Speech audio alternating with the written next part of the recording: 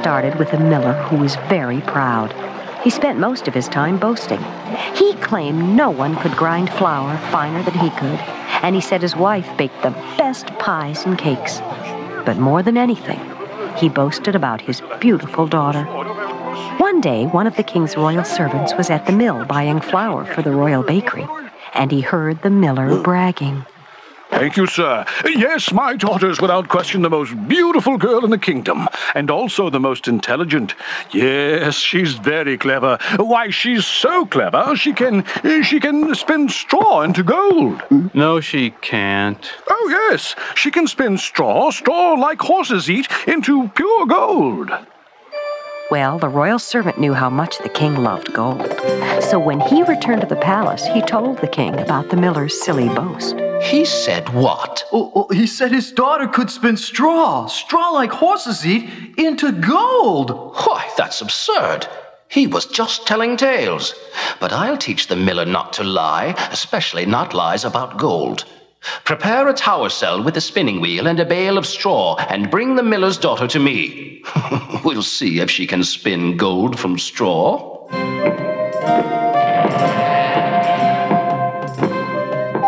Your father says you know how to spin straw into gold.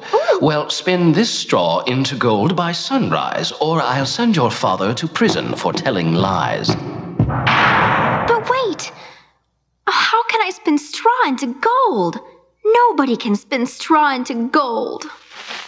I can. You can? You mean, it can be done? Could you do it for me?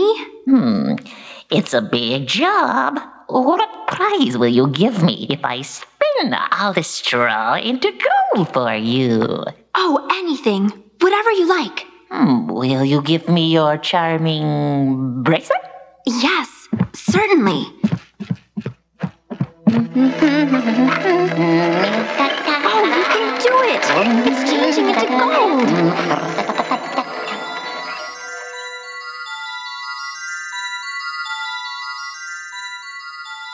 Now, may I have my prize? Oh, yes. Thank you so much. Please, do forget it. I am glad to help. Oh, it's so beautiful. I didn't know it could be done. Well, how did you... Oh, goodbye. The next morning, the king arrived expecting to find the miller's crying daughter with the untouched pile of straw. But instead... There must be some trick.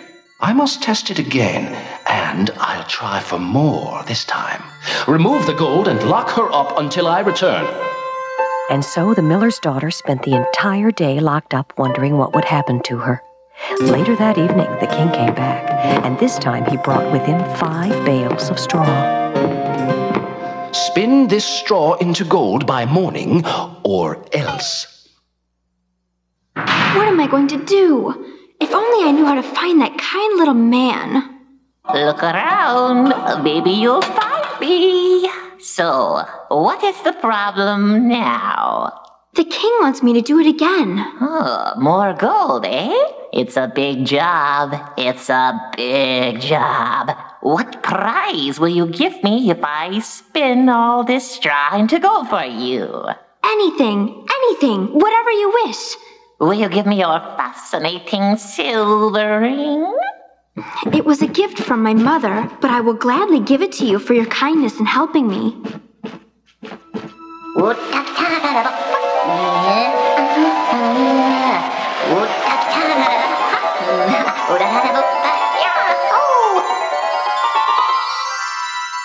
Now, may I have my ring, please?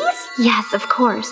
Thank you so much. You're a very kind man. Please, think nothing of it. I am glad to help you. Ah. When the king came the next morning, he was thrilled by the sight of all the gold. He loved the gold so much that he decided not to set the miller's daughter free until she had made him the wealthiest king in the world. That evening, the king returned. This time, he brought enough straw to fill the entire chamber. If you can spin this roomful of straw into gold by morning, I will make you my queen. But if you don't, you will stay locked up in this room for the rest of your life. kind little man won't find me again. But I've already found you. So, what prize will you give me if I spin all this straw into gold for you? And you become queen. Whatever you want. Anything at all. But I have nothing left. Oh, when you are queen, you will have much. Oh, yes. Rings and bracelets, furs and hats. You can have anything you want. Anything? Yes, anything at all. Then it's a deal.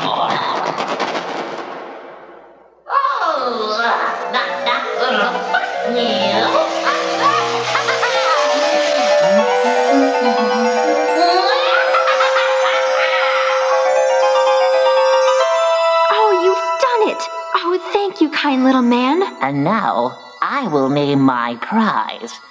You must give me your firstborn child. What? But I'm not even married. You soon will be married, and I'll wait.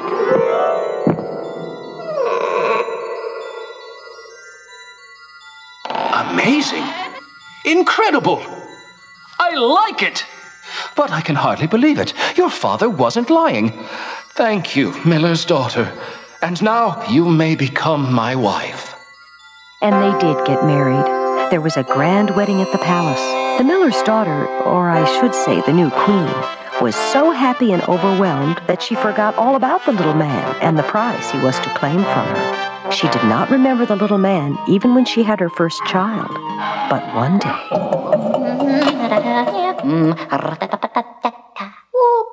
Hello, I've come to collect my prize. Is it a boy or a girl? No, you can't mean it. You can have anything. My crown, my palace, whatever you wish. But you can't take my baby. Just as I thought. But you did make a promise, and you will keep it. You have no power to break this promise. Your only hope is if you can guess my name. Your name? Yes, my name.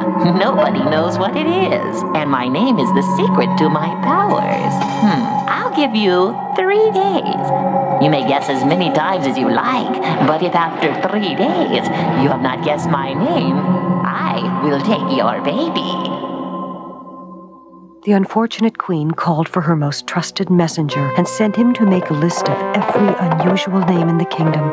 Then she began reading the books in the royal library, trying to find the name that might be right. Copernicus, Da Vinci, Ptolemy, Archimedes. Hello. Is your name Balthazar? No. Is it Engelbert? No. Aristotle? Nope. Or Garamond? No, not even close. Is it Rascal? The queen continued guessing for almost an hour before the little man vanished. The next day, she tried to think of silly names that the little man might use.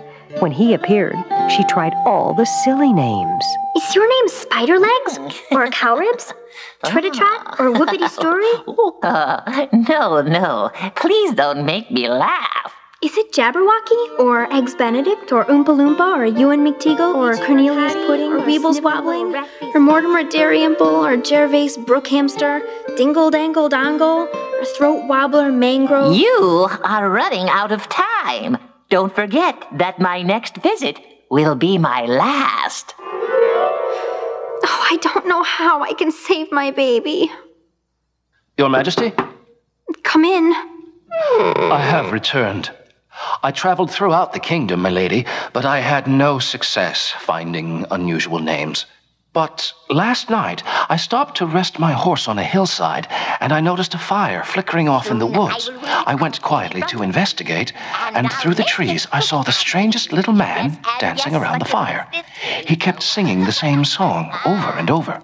Soon I will win a baby from the queen, and I'll make it cook and clean. She'll guess and guess, but you'll lose this game, because Rumpelstiltskin is my name. The queen's messenger had done a wonderful thing for her. She was now ready for the little man when he arrived for the last time. La la la la la la la la la la la la. Why don't you guess? Come on. Is your name John? No. Is it George? No. Or Steve? No. Why don't you give up now? Is your name Rumpelstiltskin? No. What? That's not fair! That's not fair! That's not fair! And Rumpelstiltskin was never seen again.